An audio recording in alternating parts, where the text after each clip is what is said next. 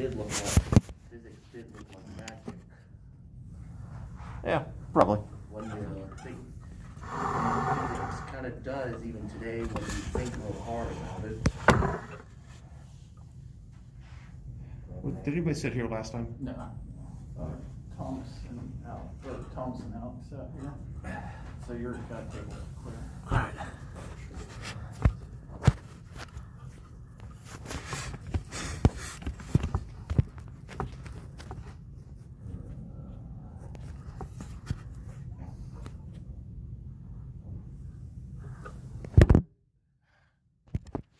So part of the video will be a picture of darkness.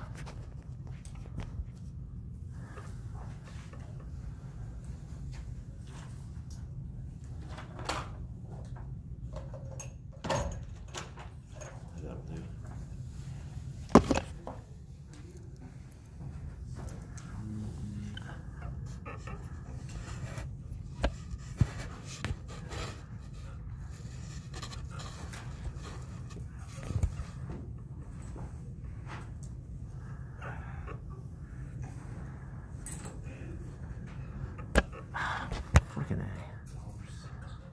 A. All right.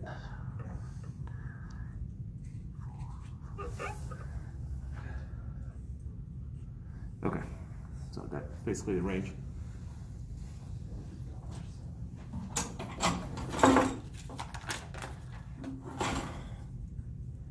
So for the first couple of weeks, I usually have my cheat sheet with me so that I can sort of pretend that I remember names. I cannot find my cheat sheet, so I'm going to have to embarrass myself. At least it's not April and I'm not knowing your name. So I apologize. Holden. Calm. Aaron.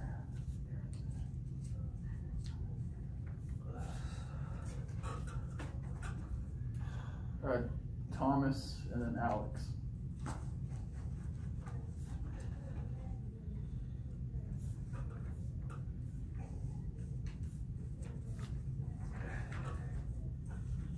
And Aaron, you're officially listed under a different name. Yeah, Christopher Phillips. Okay.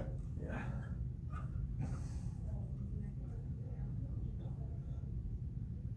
Sorry to be dredging up those memories of your other name. I did have a student who wanted to be called a different name because he really hated his dad, and he was named after his dad, so he did not want to be called by the I other can name. understand. I mean, Yeah. me and my dad share the same first and last name, so I get called Chris and Aaron. I came to answer to both. And I've known other people who have two different names, but what they're called immediately identifies them to which group they're talking to. Because for some reason they decide to introduce themselves by one name in one group and a different name in a different group. I'm probably the only, I think I might be the only guy with an unusual name because I was named after the guy from Catcher in the Rye. Yeah, I was wondering. That's, funny thing is, my mom used to love Calvin and Hobbes and she was going to name me Calvin. All right, you know, we get named for various reasons. Yep. All right. I'll start out with any questions. I believe Holden, you actually had some questions concerning the. Yes, yeah, Startup. I knew everything except 9, 10, and 11 in the on that entry assignment. So which ones were 9, 10, and 11? 9, it was asking for what the bulk modulus was. No, I was talking about the entry, course entry assignment. Oh, sorry, I'm sorry. No That's problem. fine. I know number 9 was you record all your data and you do and write everything down, but you attempt half of the results? Yeah, half the questions in the lab.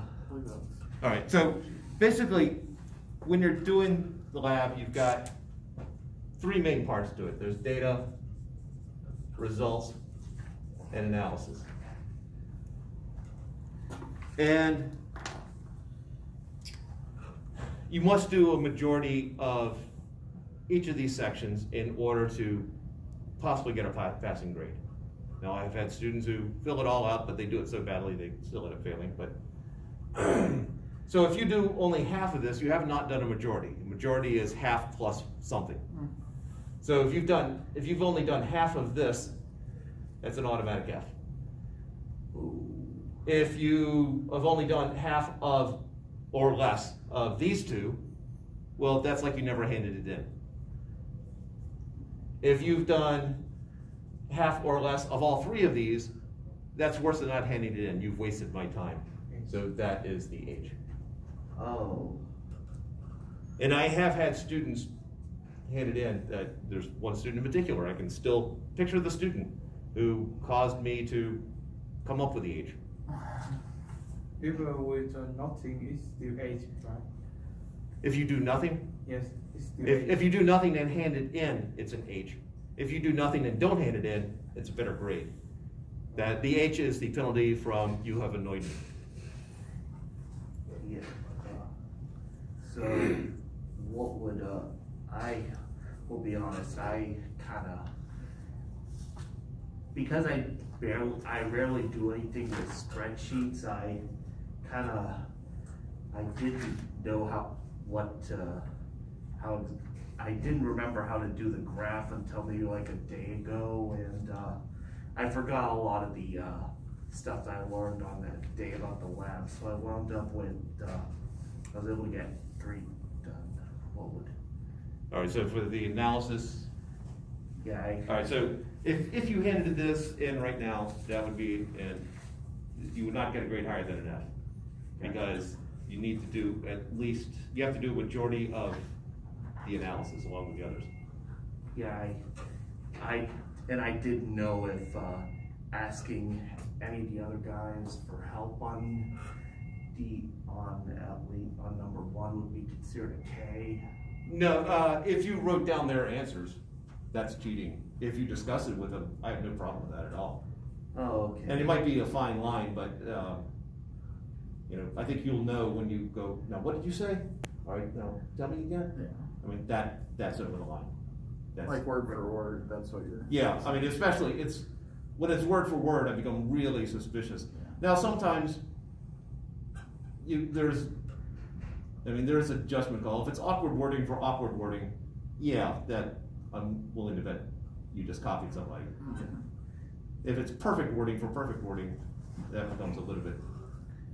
Oh. Usually, if someone's copying someone else's work, it shows up in more than one place. So it would be okay if I asked both of them what the mathematical relationship between the spring constant and Yes, it would be okay. okay. Yeah, because I just. I mean, I answered it, but You're not convinced you did it well? yeah. Well, let's take a look at that though. Yeah, I always have a hard time describing like how they're compared mathematically. Like the rest of them I didn't have an issue on, it's just that All right. one. So what's the classic equation for a line?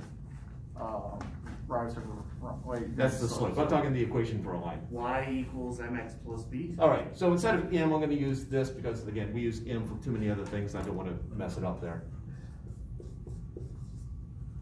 All right, so that's the classic equation. So when you're doing the classic equation, which is the y, which is x? You would have the. No, math class. The y is usually the b, right? Oh. No, looking for which axis is y, which axis is x. Oh, that the y-axis is y and the x-axis The is Y x. is vertical. Thank you. Yeah. Oh, that's what. Oh, that. Overthinking. I will agree the y-axis is y, but looking for something more specific. Yeah. All right, so this is the classic equation for something plotted on this setup here. Now, what you plotted was, you did displacement versus force? Yes, that's correct. Yes, displacement as the. Yeah, displacement is vertical. Yep. And force is horizontal. Okay, so when I am, so in essence what I'm doing is I need to take the equation I'm looking for, and I need to, just like this is solved for y, I need to solve for displacement. I need to figure out displacement equals what. So we start out with the equation, Hooke's law, and I'm ignoring direction here. So we have Hooke's law, F equals K delta X. Except I want delta X all by itself. So I need to get rid of the K. I need to get the K over to the other side. And how do you do it? You divide both sides by delta X. That's taking it a long way. Oh, K, because you want to get Yeah. delta X by itself. Yeah, so Oh. divide both sides by K. oh. So you end up with delta X is equal to, all right, I'll be right back.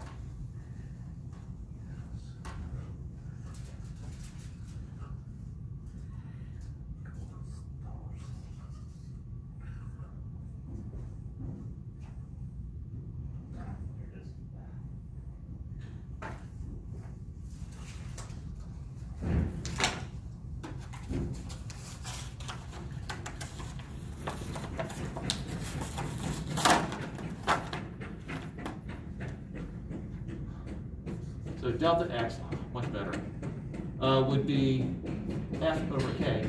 Now to get it into that form, we basically need something times our horizontal variable.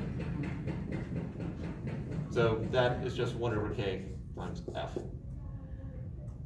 And then there's that plus B over there, which means, well, I can just always do plus 0. Yeah. So if I'm looking at paralleling it, that's Y equals slope X plus B, paralleling it. So my intercept should be 0. My X value, my X variable and my force variable are parallel, and then my slope parallels with 1 over K. And then displacement of Y.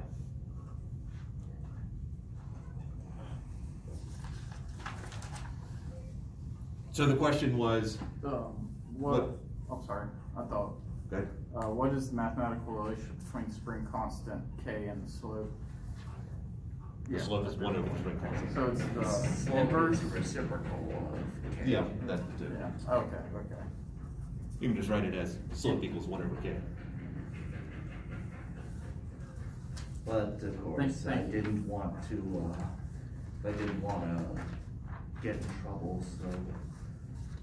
And so the second question, what's the spring constant? Yeah, I think I might be able to get that now. So, all right. Because I kept forgetting that we had Monday off. I did remember before coming to school on Monday, though. If you want to get that to me next Monday, I'm fine. Oh, okay, so we could hand this in next month. Yeah, I'm just starting now. If you got it ready to hand in, typically I don't ask for them. I just assume that the day that they're due, they'll just be handed in. What's up, Rob? Yeah. Okay. But if you want to take till Monday and hand it in Monday, I'm good with that.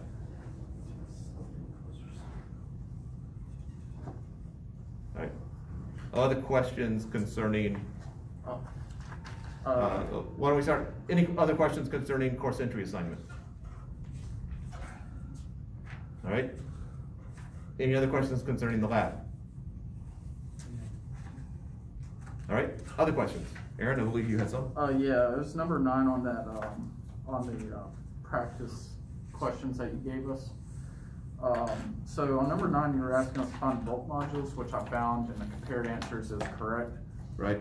When I did compressibility, our numbers didn't quite match up.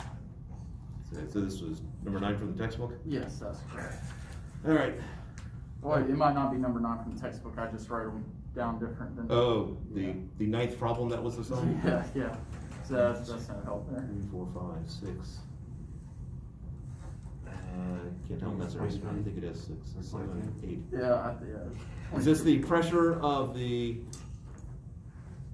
0.3 gigapascals is applied to a block of volume? Yeah, Okay. that's correct. All right. The volume decreases by 0.004. What's the bulk modulus? and what is the compressibility? Compressibility should be just the reciprocal of the bulk modulus. Yeah, maybe I just typed it in wrong to the calculator. I'm trying it now. Yep, that's exactly what I did. I just typed it in there. Okay, all right, well, That answers that. thanks for throwing a softball out there to start us off. I have a question. Yes. The math problem on the Blackboard site, the two numbers that you divide into each other, Oh, yeah. are you ever gonna explain that?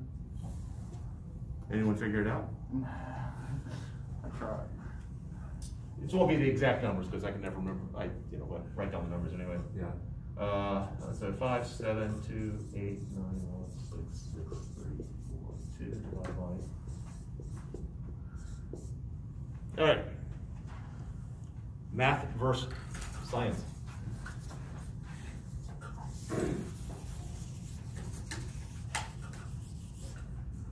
It's amazing how brainwashed people get in math class, but the answer.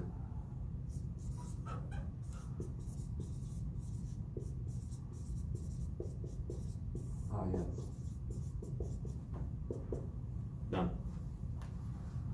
That's the answer. Pardon? That's the answer. Yes, that's the answer. That's the answer that I thought of, but I didn't want to say. Oh, have you the should have answer. gone for it. No, there's nothing wrong with an improper fraction. Yeah.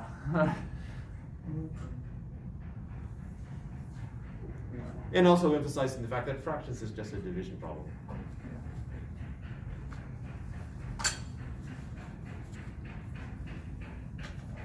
I think since I've been asking this question, I've been doing it for years.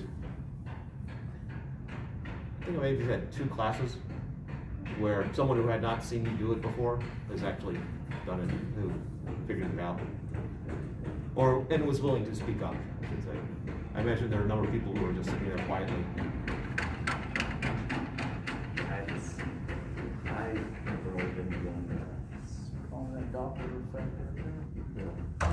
Sometimes it's kind of hard for me to speak up, to get myself to speak up. Yeah, I mean, the fear of making a mistake in public is a detriment, I think, ultimately. Very common. Yeah, if I was unsure, I would have stayed silent.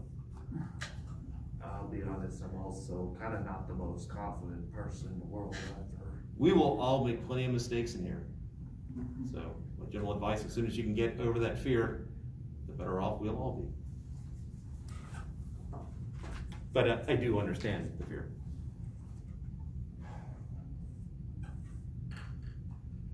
Yeah, I just want to give a shout out to John Pulford. He was a colleague of mine, because I would sit there quietly.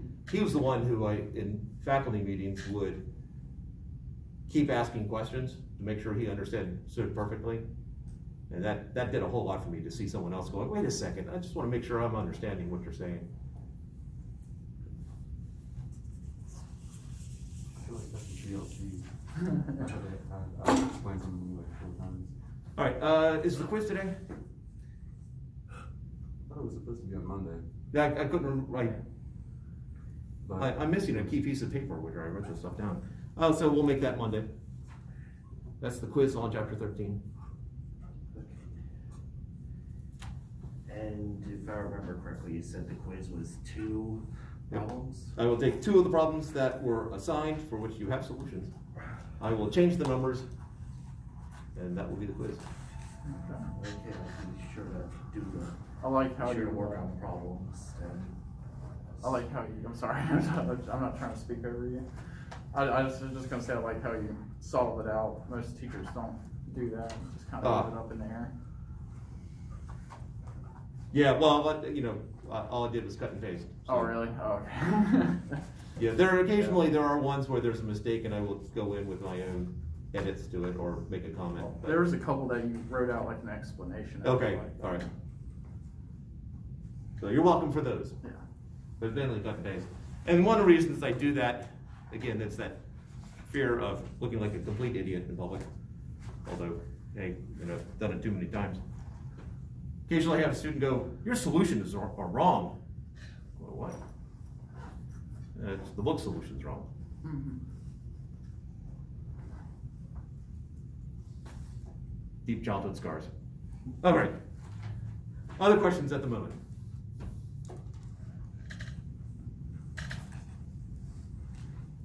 All right, so we last left off. We looked at simple harmonic motion. So it goes out to about there. Simple harmonic motion, whatever is in simple harmonic motion obeys Hooke's law.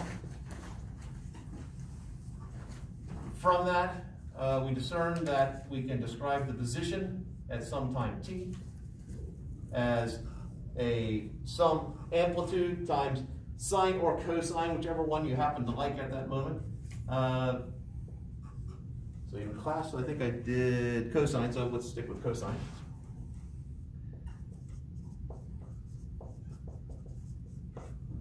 And then from that, the velocity at some time t is going to be negative a omega sine omega t plus phi. And the acceleration at time t is equal to negative a omega squared cosine omega t plus phi. That these were solutions to something in simple harmonic motion because that force would be set equal to mass times acceleration.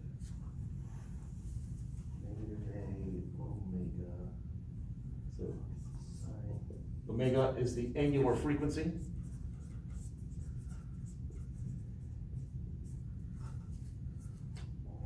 A is the amplitude.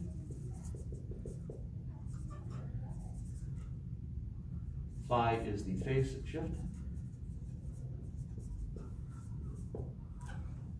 And usually in textbook problems, phi is equal to 0. And you just set it up so that, if you start something out at its maximum value, then you're dealing probably a cosine, and phi is 0 because you're at an extreme. If it starts at equilibrium, probably use sine and let phi equal 0. But in reality, when you do an actual experiment, phi is probably not going to be 0 because you have something oscillating back and forth. When you hit the start button on the LabQuest for the motion, it could be, who knows at what point you actually started it.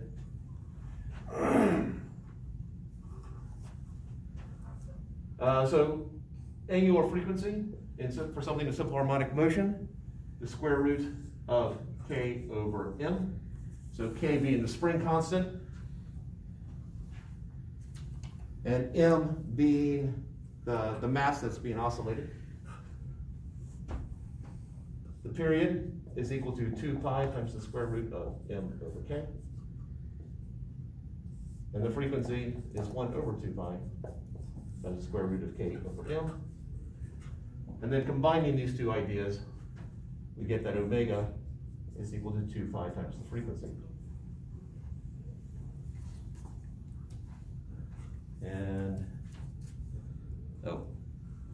And we also have, for a wave, and this is going to show up more in the next chapter than this one, but the speed of a wave is equal to the frequency times the wavelength. Yes, what is that supposed to be? T over 2 pi? This? Yeah. Oh, that's 1 over 2 pi. It's the reciprocal. The frequency is 1 over the period, so it's just, I flip the period. Okay. And I think that basically catches us up, other than units.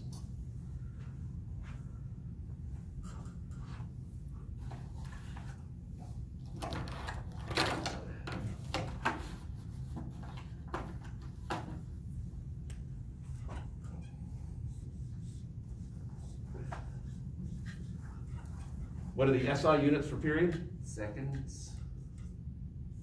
The SI units for frequency? Hertz. The SI units for angular frequency? Rads, wait, no. Yeah, I think it was radians per second. Yep.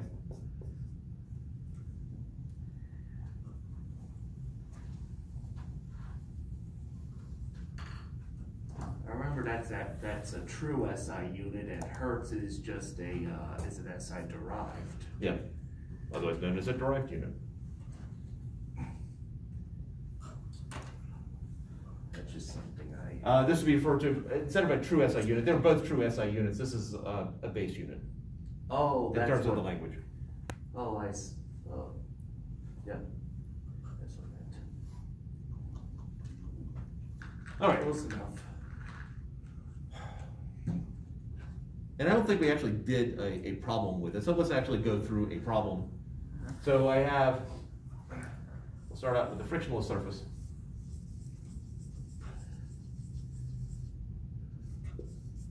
And so this would be, let's make that 3 meters, and this is equilibrium.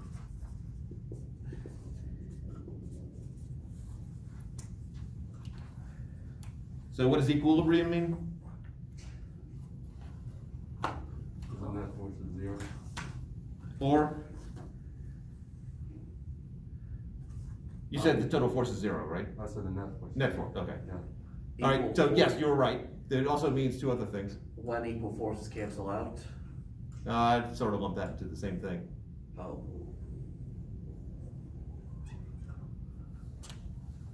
Let's write down at least that one. Total force, or net force, is equal to 0 newtons. I guess it's 0 that's been static.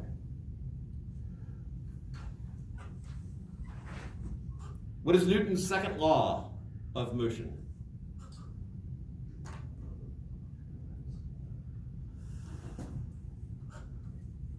F equal m times a. Yes. So if the total force is 0, what else must be 0? Acceleration. Yeah, okay, so acceleration is 0. So whatever we come up with here, acceleration better be 0 when it's going through this point right here. 0 meters per second squared. And what is acceleration? Besides force over mass. I'm talking just basic definition of acceleration. Change of velocity. Over time. All right. And so if acceleration is 0, what else must be 0? Cool. No, not necessarily velocity. Direction? Mhm. The change in velocity. Pardon? The change in velocity. Yes. Oh, That's the third alright. thing. Change in velocity is 0 meters per second. So if one of these is true, the other 2 have to be true. Recognize this thing is oscillating back and forth. The change in velocity of 0 is happening for a very brief time. So because it basically reaches a peak and then it starts going back.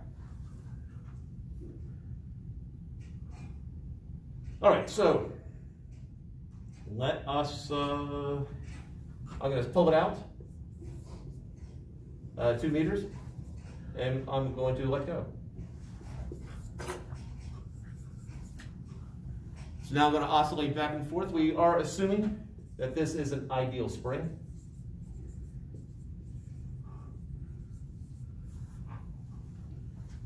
In other words, it obeys Hooke's law. So,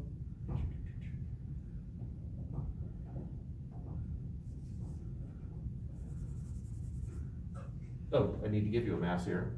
Let's see, let's make it a 4 kilogram mass. And, you know what? Let's figure out what the spring constant is. Let's give you some more information.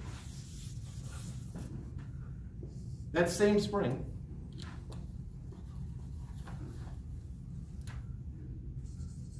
I let it dangle vertically, and it dangled vertically, well, let's just say 3 meters. And then I put a 5 kilogram mass on it, and that spring is now 5 meters long. It is in equilibrium here.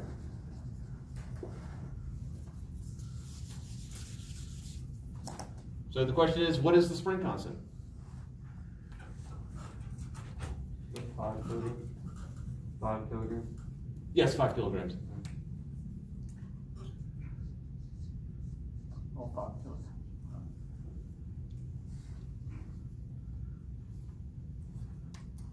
So it's an equilibrium when it has 5, oh, it's stretched 5 meters by a 5 kilogram mass.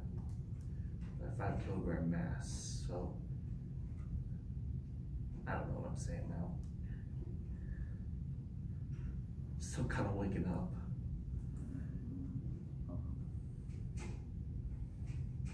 I probably should come up with an answer myself. 24. I got it. Yeah. 24.5 Newton meters. Yeah, Newton. Is it Newton over meter? Yeah. It's No, not- yeah, it's not yeah, not Newton meters. meters, Newtons per meter. Okay, Yeah, yeah. all right. I had to get that. How'd you do that? How'd you do that? So Hooke's law is the applied force, or, no, excuse me, it's the negative of the spring constant times the displacement is equal to the force on the spring. So you have a 5 kilogram mass, 5 times 9.8 is, which is acceleration due to gravity. So if we look at the forces acting on it, we have the weight acting down, Mhm. and what's acting up on it? The spring. Okay, so force from the spring. Mhm. This is equal to mg. Which So, is- and appropriately assumed it takes place on Earth, although I didn't state that. So 5 times 9.8, which is 49. 49 newtons. Mhm. All right, total force is 0 because it's in equilibrium, and this is equal to k delta x.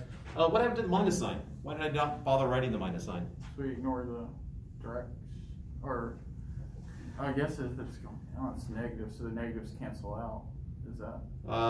What negative cancels out? Well, you have the negative that's in front of the variable, and then the direction is also negative, or, Isn't this well, pulling that's up? not negative, no, never mind. You hit some of the key words, just the wrong order.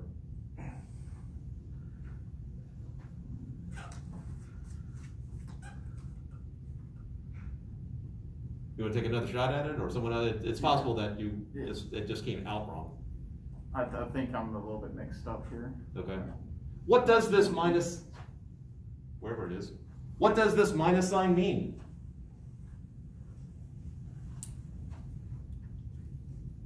It just the direction of it going.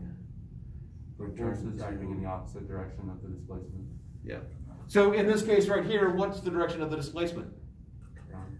Therefore, the direction of the force would be, and I've already taken that into account right here. Okay. So I don't have to write the minus sign because I'm indicating the negative by saying, hey, it's going up.